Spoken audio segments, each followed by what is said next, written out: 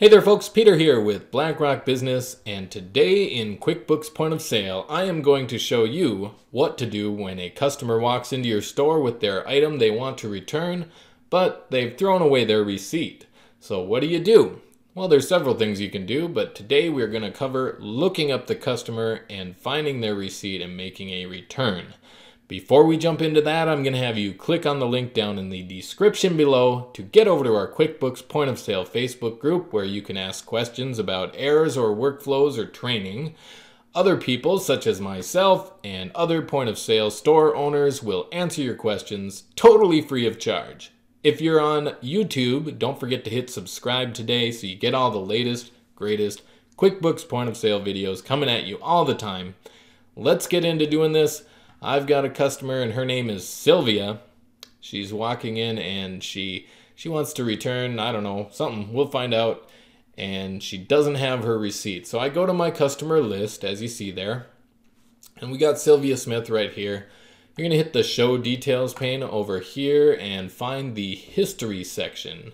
So she's a good customer. She's come a few times to our store.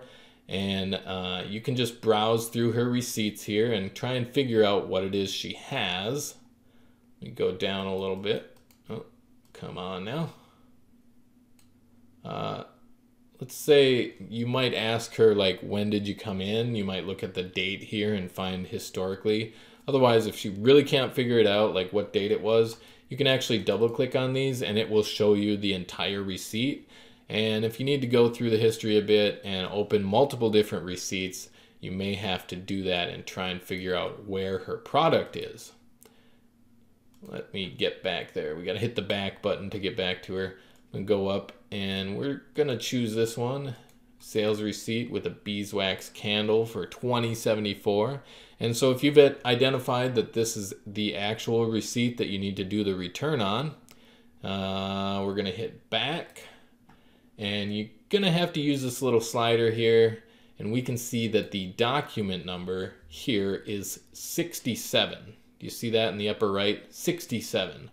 So we still have Sylvia Smith highlighted on our customer list, and we are going to hit the Accept Return button.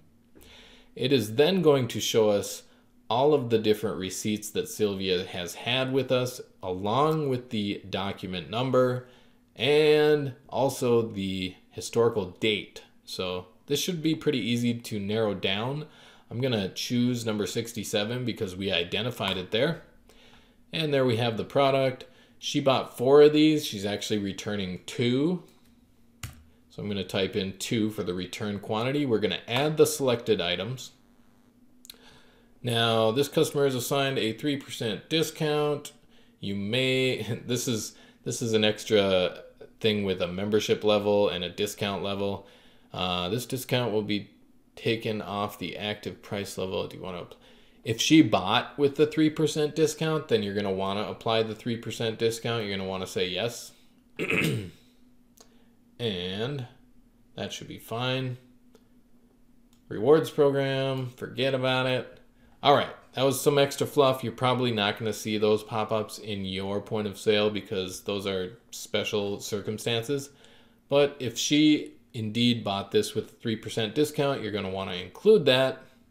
And there you have it. We have our return receipt here. We looked up the customer and we looked up their receipt even though they did not have the receipt in their hand.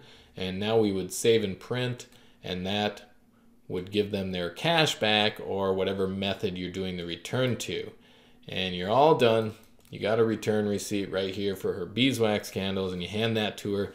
And we've done it. We've returned it with no receipt. My name's Peter with BlackRock Business. If this is an excellent video, go ahead and hit the like button down below. If you have any questions or comments, go ahead and leave a comment. I'd be happy to respond back to you. You have an excellent day now from BlackRock Business.